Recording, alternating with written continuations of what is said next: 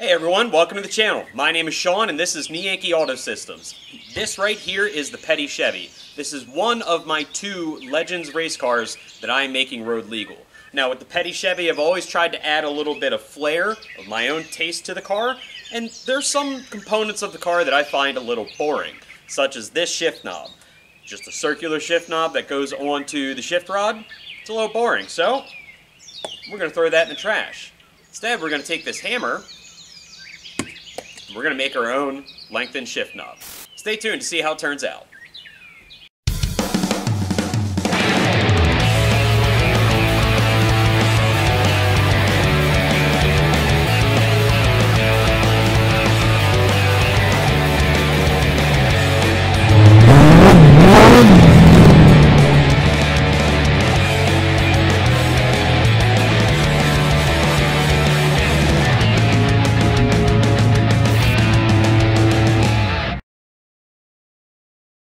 So every once in a while I take some time to wander around the farm, look for things that I can use to add to the Petty Chevy. Kind of been building this in like a hot rod style. If I can find something that I like and I want to incorporate it into the car, I try my best. Sometimes it works, sometimes it doesn't. But I was walking around the farm looking for some components to use. Specifically, I was trying to find a fuel hose or a fuel filler or maybe a seat. Found a seat.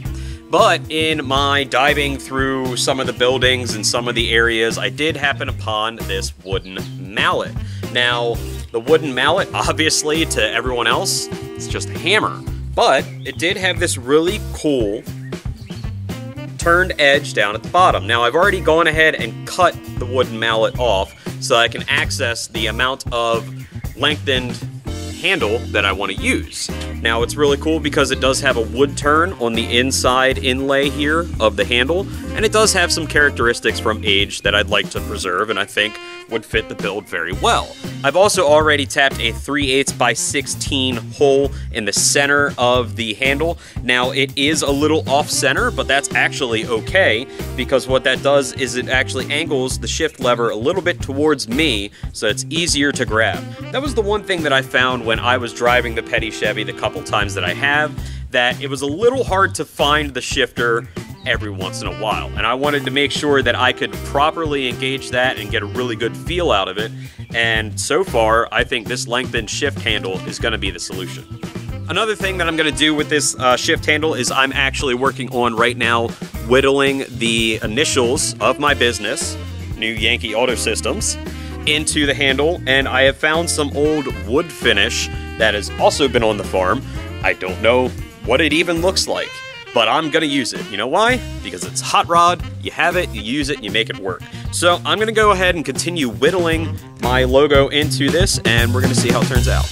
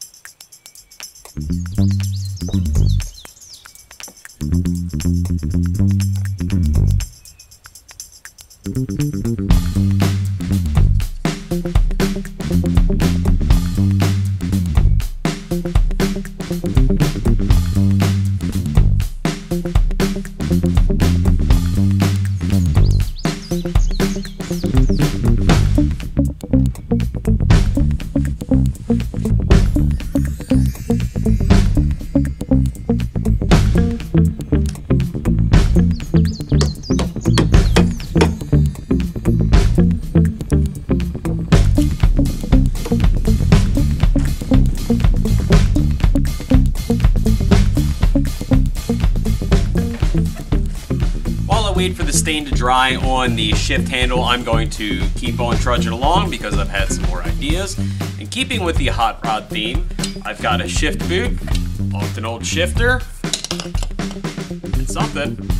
Honestly, it looks like some kind of air filter cover off a tractor or a mower. What I'm going to do is I'm going to cut these two holes so I have enough length. Try and put the shift boot underneath. See what it looks like. Probably not like it. Maybe do something else. We'll see. Let's give it a shot.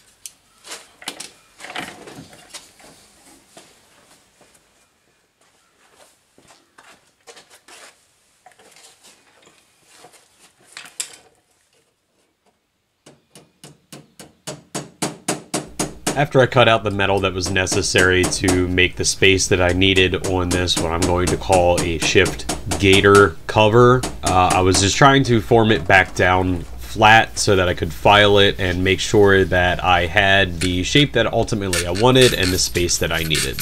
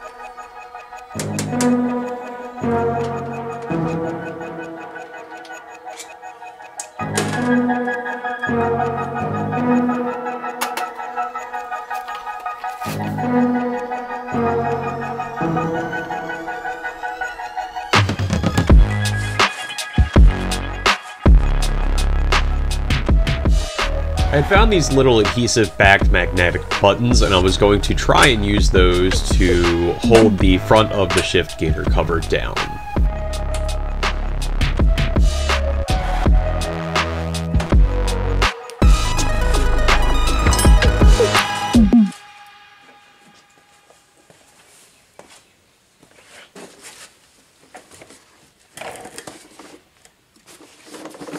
For the back mounting hole where I was going to utilize the mounting strap, I figured it would be a good idea to use a riv nut in that hole that was already drilled. I prefer to use riv nuts where I can. I think it just makes the installation look a lot cleaner.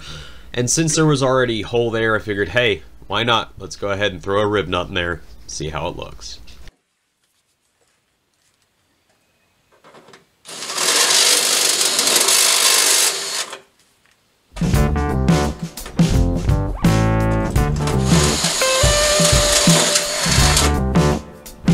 The step to drill bit to get the hole wide enough for the riv nut, because too many times I thought I had the right size drill bit and over drilled the hole for the riv nut and had to step up another size. So I just kept drilling until I had the right size and the riv nut fit snugly.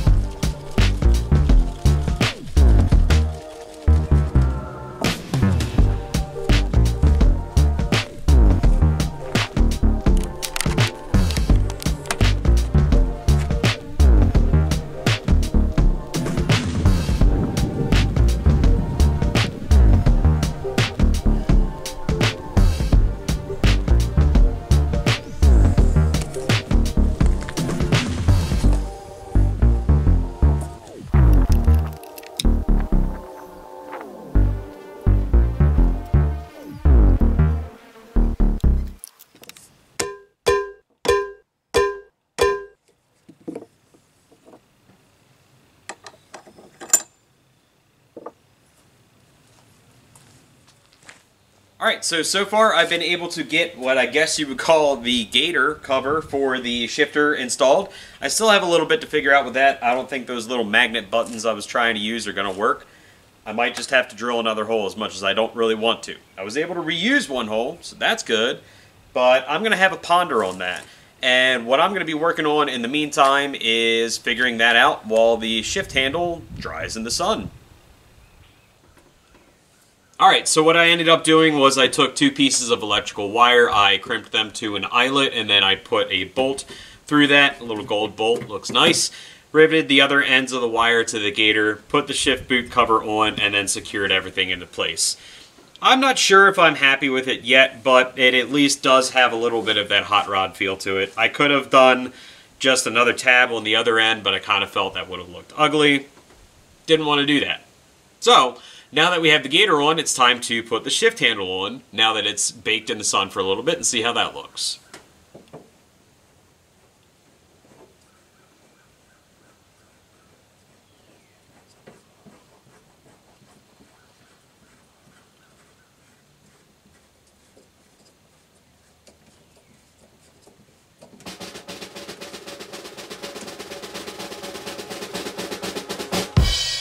And there it is.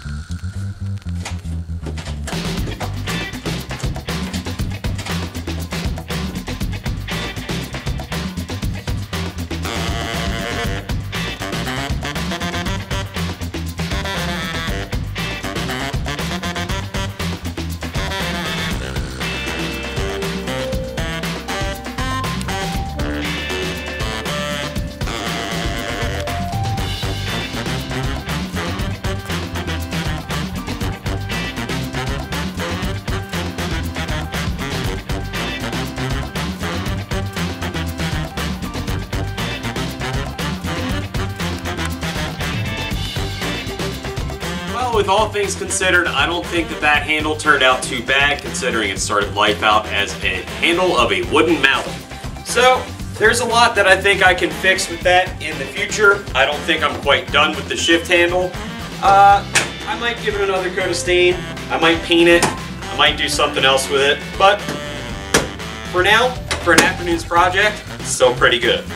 Make sure to like and subscribe to the channel New Yankee Auto Systems, and remember to follow us on all of our socials, Facebook and TikTok.